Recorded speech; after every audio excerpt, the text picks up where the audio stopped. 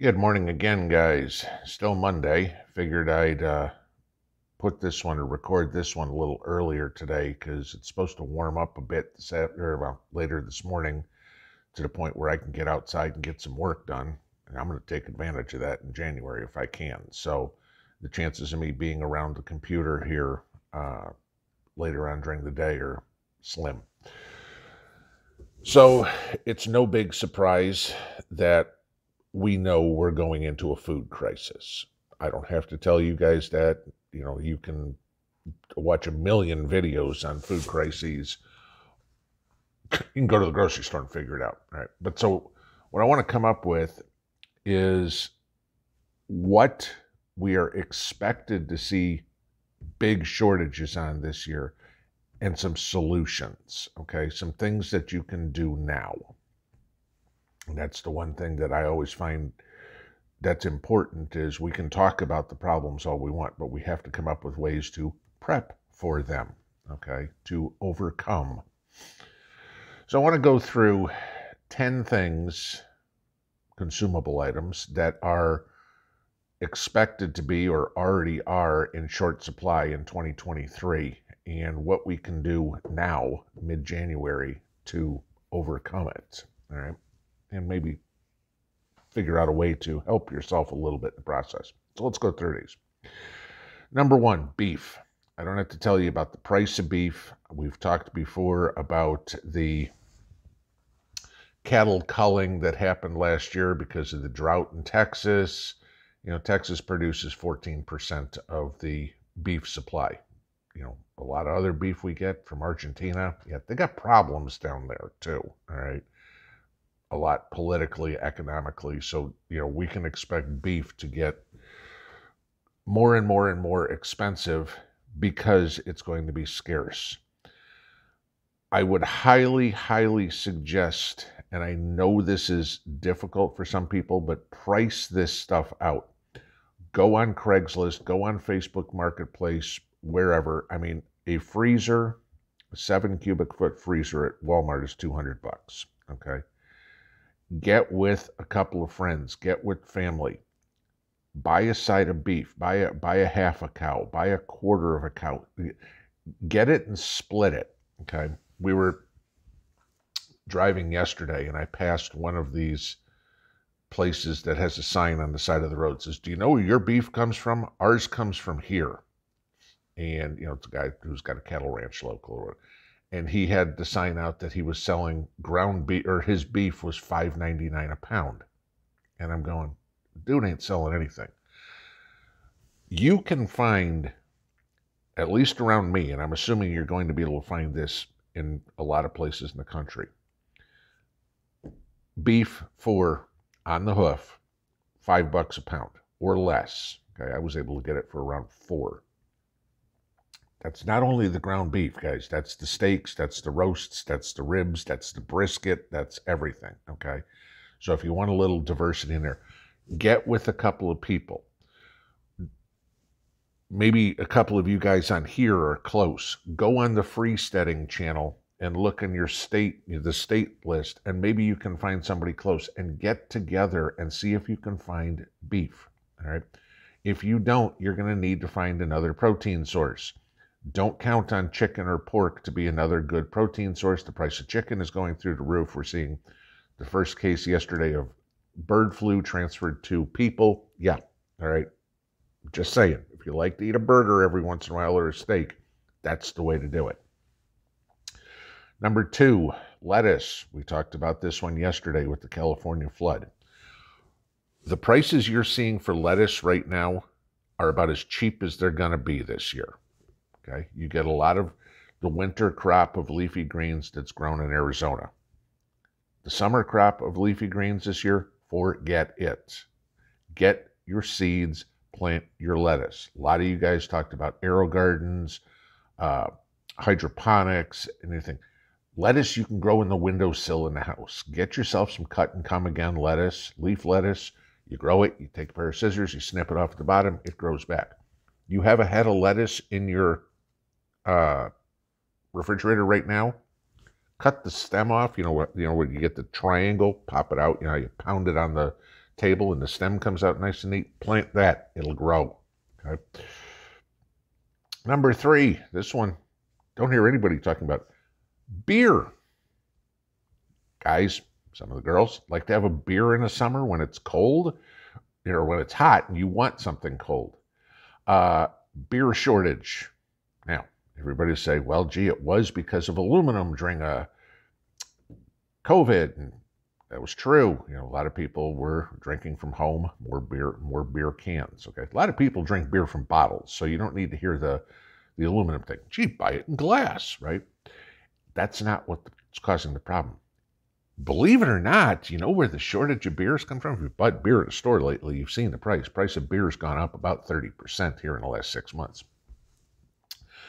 It's carbon dioxide, CO2. You know that thing they're trying to get rid of? There's a carbon dioxide shortage. Now, I did a video a year or so ago about making your own beer. I would suggest, if you're a beer drinker, learning how to do this, because you can still get the little tablets that are carbon dioxide tabs. So I had to do a stop and go get it. This is what I'm talking about. These are carbonation drops to make beer with. Obviously, I have some because I brew my own. Sometimes, not all the time. Go get yourself a beer kit. What you will find very quickly, and I've mentioned the Mr. Beer kit before, what you will find is it's no more expensive to make your own beer at home than it is to go buy a case of Budweiser. All right, it's better beer too, okay? And it's kind of fun. It's also a good thing to have for an SHTF event, because all of a sudden, if you have the equipment and you're the only one that has the ability to have beer in an SHTF event, think about what that could be as a barter item. Okay.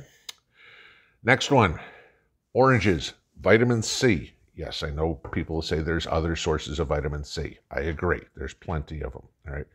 But oranges are a very good source of vitamin C. We all like to have our orange juice with breakfast, et cetera, et cetera. You have a big issue with Florida and the orange crop getting wiped out. Okay. In 2023, Florida is expected to produce 20 million boxes of oranges. It's a lot of oranges, right? It's 51% less than 2022, okay? You're already seeing the price of oranges in the store. They're about $1 an orange at this point. You want your orange juice? You might want to go buy some frozen concentrated orange juice and put it in that aforementioned freezer, okay? Because to give you an idea of how bad the orange crop is expected to be in 2023, they're expecting this 51% drop to be the biggest drop since 1913. Over 100, this will be the worst orange crop in over 100 years. Just saying. You want your oranges? The kids like orange juice with breakfast? Go buy yourself a bunch of frozen concentrated orange juice and put it away. Okay. Next one, cooking oil. This is another one. Get to the store and stock it, because it ain't going to get cheap. Or it's already expensive, but it ain't going to, I mean, maybe if you're lucky, you can buy the generic bottle, store brand of vegetable oil for $2, $2.50, all right? But you figure oilseed comes from soybeans, sunflowers, peanuts, rapeseed, canola, whatever it would be, all right? 70% of the world's oilseed comes from Russia and Ukraine. Guess what? You think it's expensive now? If this gets bigger, this mobilization that's talked about in the spring, you know, tanks don't go, oh, there's a farm, let's not go through it. Won't. End of story, okay? If you're looking for something that you want to stockpile vegetable oil. I will give you this as another idea. Vegetable oil in the liquid form is only good for maybe about 9 months to a year. Go get yourself some vegetable shortening, okay? Even the off-brand of Crisco, that'll last 3 or 4 years. In a worst-case scenario, you can make that into a candle as well. If you're not using, having something like Crisco in your preps is a good longer-term storage. It's not forever, but it's a good longer-term thing to store. About $8 a can or whatever right now. But have a few of those. Butter. This one's kind of short. Butter is expected to be in short supply for the first quarter of the year.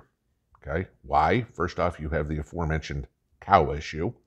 Okay, but second off, there was a massive run on butter over the holidays. A lot of people used it for baking cookies and doing whatever.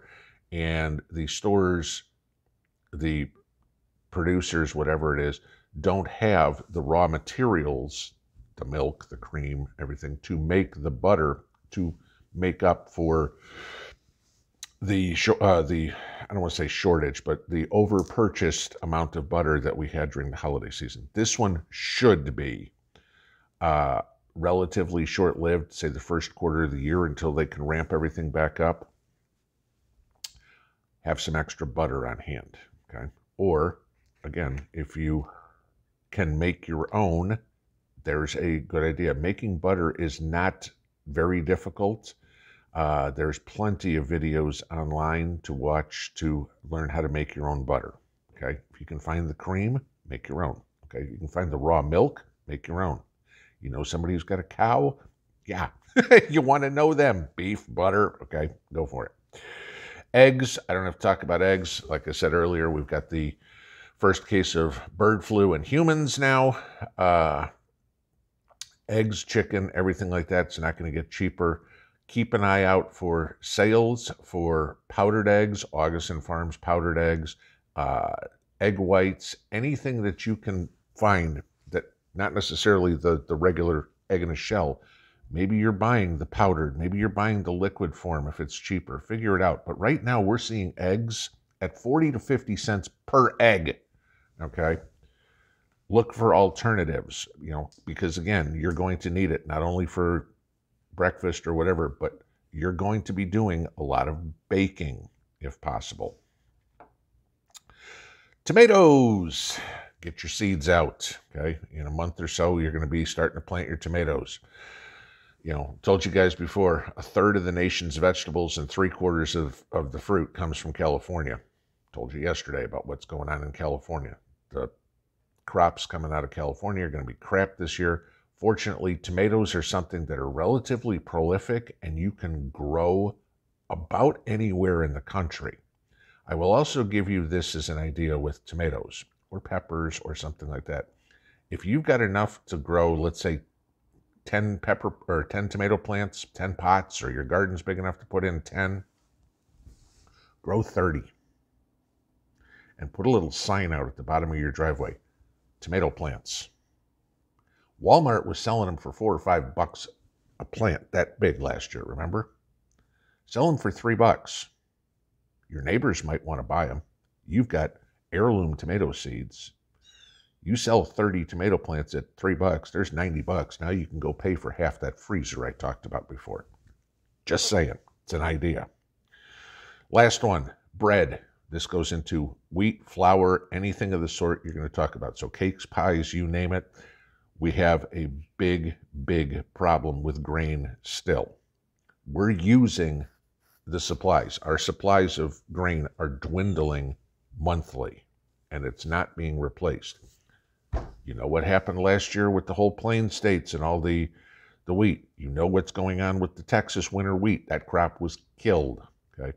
Flour is going to become very, very difficult. If you can find flour now, stock up on it.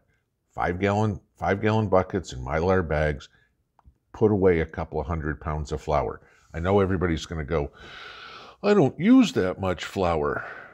You don't now because you can go to the store and buy a loaf of bread, okay? You ever seen how much flour it takes to make a loaf of bread? You're talking a couple of cups, 2 to 4 cups of flour to make a loaf of bread. Just saying, you're going to go through a lot of flour. That is something to definitely stock up on. You like fried chicken, you like fried fish, anything like that, breading, guess what? That's flour. Some people use cornmeal, I get it, okay? But those are 10 things that are expected to be in very short supply or get prohibitively expensive this year, and some solutions on how to get ahead of it this year. I got to get to work. Pinball out.